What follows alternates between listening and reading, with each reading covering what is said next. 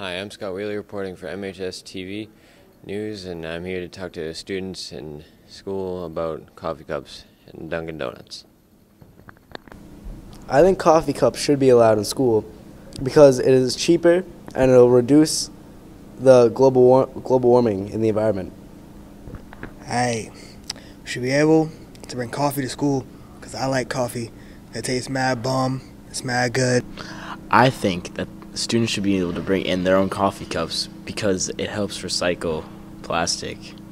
Students should be allowed to bring coffee in sealable thermal mugs or sealable cold mugs because students need coffee during the day, but also we need to help to keep the building clean, and the smell of spilled milk is disgusting. I think yes, because kids like coffee and it's not a problem to have it in the class.